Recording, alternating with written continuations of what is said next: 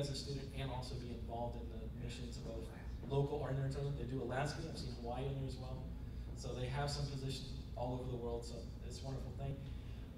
And there will be a flyer in the back on the table back there if anybody's interested.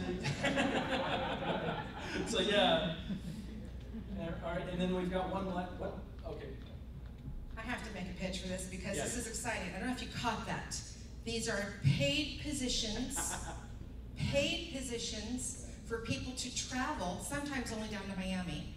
And they take care of lodging, food, and airfare.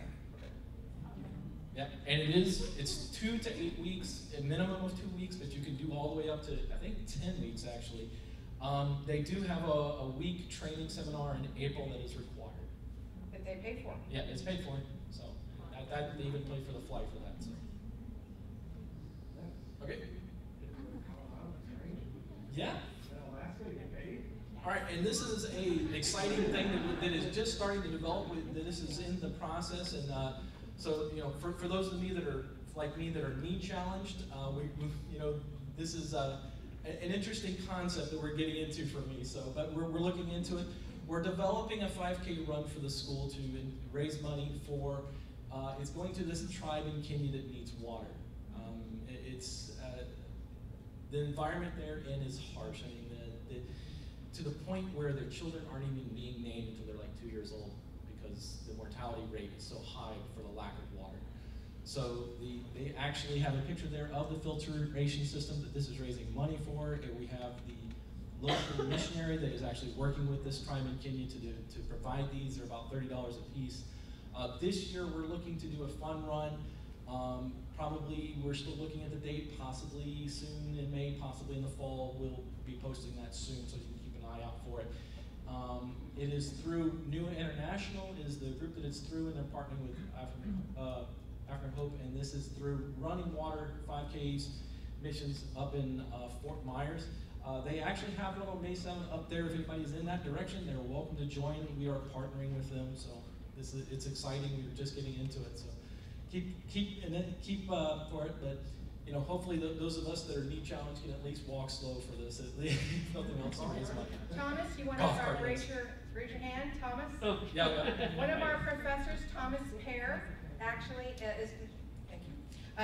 Works with this ministry for Running Water, and so he will be at the Fort Myers one on May 7th. So if you guys would like a day trip, you can join Thomas running there, or our fun run that will be coming May. All right, and just to be essential, we have a finish line. So thank you very much for letting us present these ideas today, and God bless.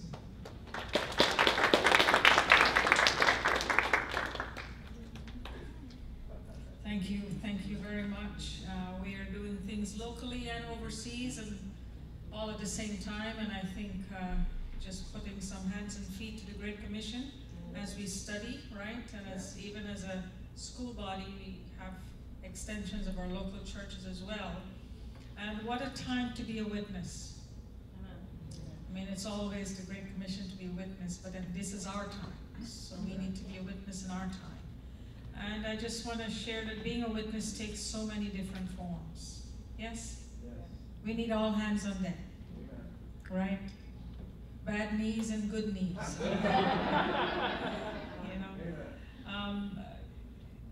Jesus is building us to be witnesses, right? To be his witnesses. And there's a movement going on with just all generations, embracing the love of God and giving it out to others without judgment. And that witness, that love of God, that Spirit of God that we carry touches and does the deeper work that only God can do. And so these endeavors are what we are stirring our student to go with, right? And having said that now, I know many of us are still continuing to pray with the situation in Ukraine and at the world level, and it is easy to react with one extreme, right? Tune it out or be totally overwhelmed. And there's another extreme. All we do is pray and then disengage. Well, prayer is good, and God will do what God will do, and prayer is a gift that we need to embark on. But I also want to encourage us to have conversations about it, yes? In your group, just start talking about it, even for our own benefit, right? It's part of the mission. We are witnesses. Sometimes we carry things more than we should, and we need to share it and have conversations. So make it as a point of conversation instead of God will take care of it, pray about it, and sweep it under the rug type of mindset.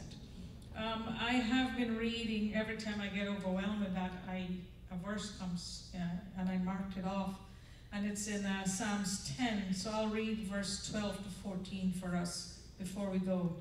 It says, "Arise, Lord." That's a burden. We don't need to tell God to arise, but that's the psalmist's burden and a cry of prayer. "Arise, Lord. Lift up your hand, O God. Do not forget the helpless."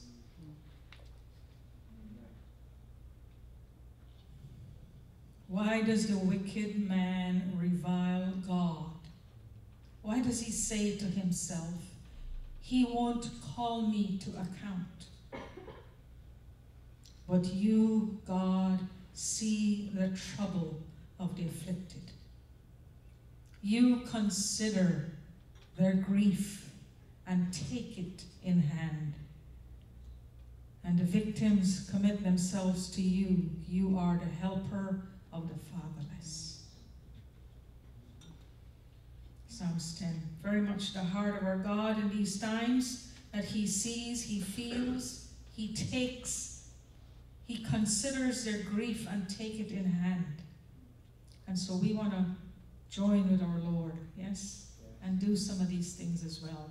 And have conversation, raise awareness, bring God's heart into it. Amen? Amen. So I'm going to pray, and then we will all be dismissed. Thank you so much, Lance and Sky, for sharing these things. You will hear more about them as we continue the semester and as they develop. So be on the lookout for it.